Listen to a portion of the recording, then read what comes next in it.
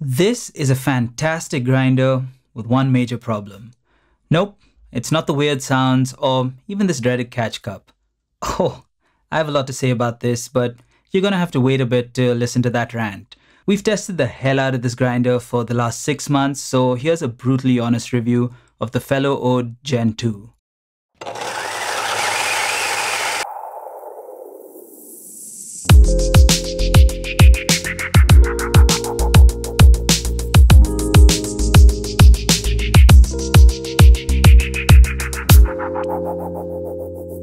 Well, as promised, that was a custom track that was composed just for you, for getting us way over 500 likes on the Oria video.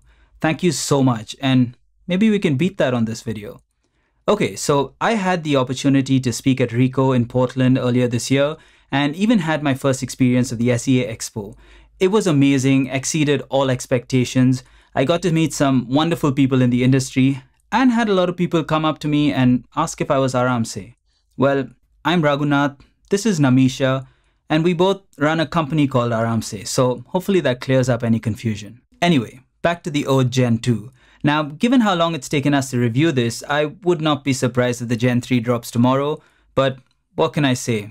We're staying true to our brand name, ARAMSE, which for those of you who don't know mean to slow down and be at ease. But jokes aside, it's really hard convincing companies to ship stuff to India, but because of all of you, we're steadily growing and starting to see brands take us more seriously. But anyway, we have a lot of ground to cover, pun intended, so let's get right to it. Okay, this grinder was sent to us to test and review, no money exchange hands, and they don't get to watch this before any of you do. And as always, a massive thanks to Benki Brewing Tools for helping with all of the logistics. You guys are amazing. Okay, it's a well-known fact that Fellow make beautiful products, and the Ode is no exception. It takes a lot of understanding of how form works to be able to make boxy look sexy. Now, this isn't their best looking product, that would be the EKG by a mile, but having studied the design carefully, I think the reason the Ode stands out from the crowd is because they've essentially taken a form that's very familiar in the coffee world, that of the iconic EK43, and squarified it. I'm pretty sure that isn't a word, but you get what I mean. It's familiar, yet so different, and that's what makes it so interesting to look at. It's a powerful design tool. So it's a really nice looking grinder, and at this price point, the build quality is fine, and it has a good mix of metal and plastic parts like the hopper and the chute. Okay, with this one, I think I'd like to get the bad stuff out of the way first. So let's start with the inspired catch cup. So the one on the first gen Ode was already a bit girthy, and this one is even more so. Even with my massive hands, it isn't particularly comfortable to handle. It is really well made though, so I'll give it that. Fully stainless steel if I'm not mistaken, and has a really nice finish, but then you take a peek inside and you see these odd looking protrusions. For a company that designs beautiful products that are really nice to use, it just feels like these fins were given about as much thought as Elon Musk gives his tweets. It's ironic, right? This catch cup has more retention than the grinder itself. Just look at this. Such thin strips of metal that create sharp acute angles. It's just an invitation for coffee grounds to take permanent residence. The vertically mounted burrs, combined with a new feature that we'll talk about a little later on, has nearly eliminated retention, yet here I am tapping vigorously on this thing, trying to get the grounds out. It's a bit ridiculous, to be honest. Now, I do like that the magnet helps the catch cup snap in place, but I also wish the bottom of the catch cup was flat, because this bump is yet another place for coffee to hang out, forcing me to tap some more. Luckily, I'm a trained percussionist, so I try and have some fun with it.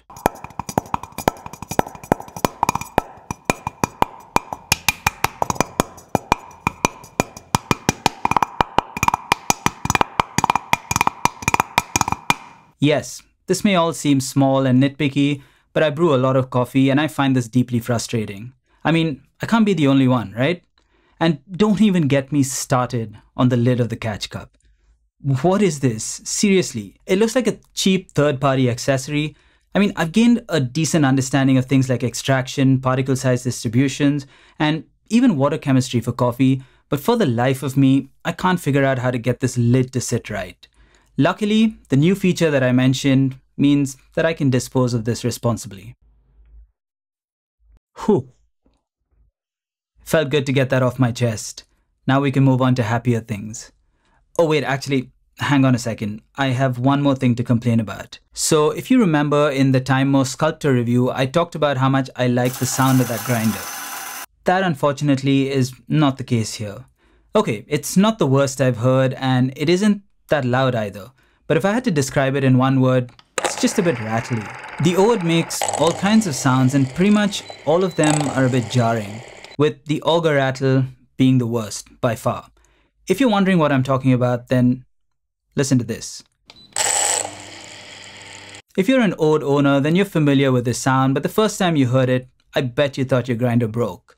In the Sculptor, the beans sound more like they're having a relaxing massage. Here, it sounds a little bit like torture. Swap the stock burrs out for the SSP ones and things get even worse. I'm talking spine-chilling shrieks. From the moment the beans are dropped in, I just find myself restlessly waiting for it to be over. Now, if you're a decent owner, then you're very used to making coffee with earplugs on. I mean, that thing really makes the Ode sound like Mozart. But luckily, the performance of the Ode, and of course the decent, more than make up for these auditory flaws. Okay, I'm really sorry, but there's just one last complaint. I promise I'm done after this. The on-off button does feel and sound a bit cheap. I'm done. Okay, I've really riled myself up ranting for about 3 minutes straight, so a like and a sub to the channel would really help me calm down. I'll give you a second before I move on. Okay, so the thing is, once you start brewing with the grounds that come out of the Ode 2, these other annoyances become a lot less annoying, except for the catch cup. Okay, so you may be familiar with this, but Fellow kind of messed up a little bit with the Gen 1 burrs, and we'll talk about that in a bit. But the Ode Gen 2 now sports the Gen 2 burrs, obviously, which you can also buy separately, by the way. So if you own the Gen 1, then that's actually an excellent upgrade at just $80. But is it worth upgrading your entire grinder to the Gen 2 from the Gen 1? To answer that, we need to unpack a few more things, but first, a little bit more about the new burrs. Now, it's always hard to describe how burrs taste, but if I had to give it a shot, then I'd put these somewhere in between the Comandante or any of the K-series grinders from Easypresso and the SSP multipurpose burrs, but definitely closer to the SSPs. You get significantly more clarity than the hand grinders, but it clearly produces more fines than the SSPs, so it tends to give you a little more body, and also seems a little more forgiving. I found it really easy to dial in and get very sweet and balanced brews.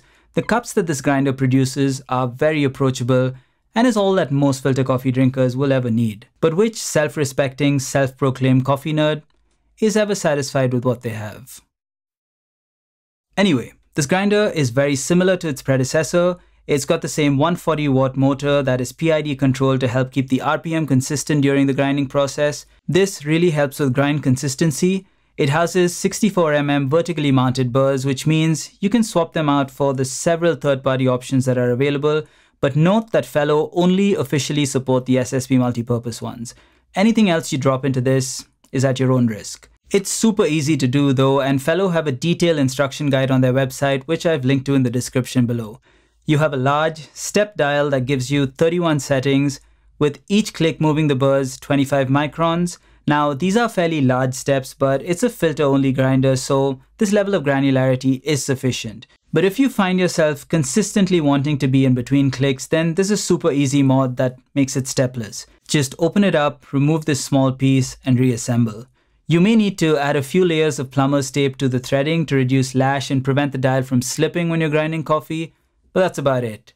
Now, the stepless mod naturally begs the question, can you calibrate it and do espresso? Well, technically yes, but you'll void warranty, likely reduce the life of the motor, and it's not really designed for this, so at these sizes the particle distribution isn't great. You also need to ensure that the burrs are really well aligned in order to build any sort of pressure.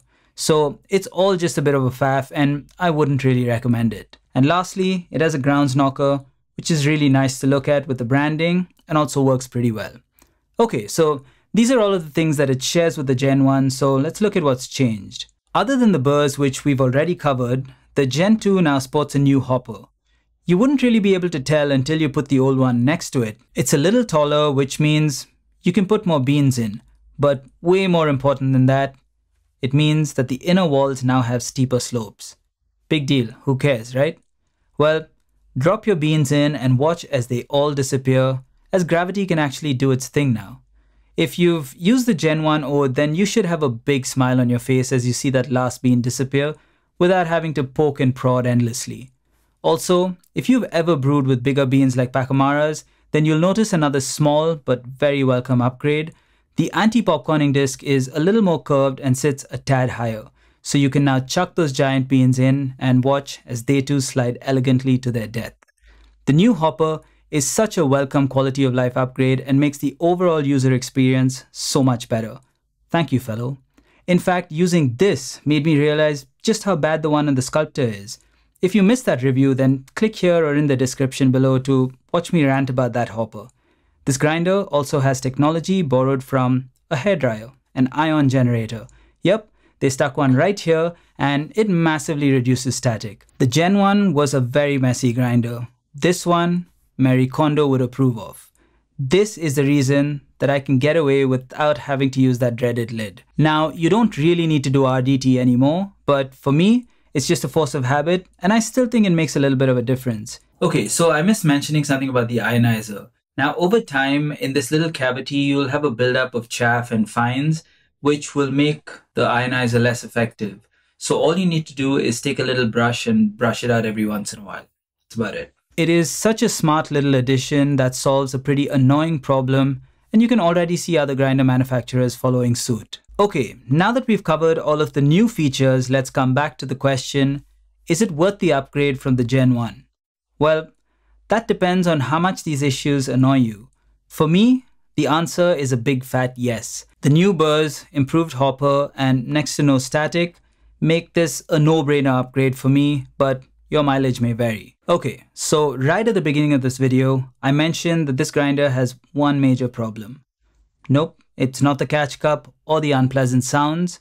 This is an excellent product in spite of those issues. But to talk about this problem, we need to go all the way back to the first ode. I'm talking the Gen 1. Back when that came out, much like the niche did with the Zero for espresso, it promised to fill a pretty big gap in the market, that of the budget flat burr grinder. At $299, there wasn't any competition. You can see where I'm going with this, right? But hang on. Raising over 1.2 million on Kickstarter, it was the most hyped coffee product of 2020, but they messed up a little with the burrs. For those of you who aren't aware, the Gen 1 burrs had finishing teeth that protruded quite a bit, preventing you from grinding very fine. In fact, they couldn't even go as fine as most people wanted to for pour over. It's a shame because this one issue set them back a good couple of years, and in that time, as you may have noticed, a few more grinders have hit the market. In fact, Lance just dropped a monster video comparing a whole bunch of 64mm grinders that are currently available. Check it out if you haven't already. But yeah, so this was just a long-winded way of saying there's a shitload of competition now, and the biggest one being from the super hyped Sculptor 64S from Timemo.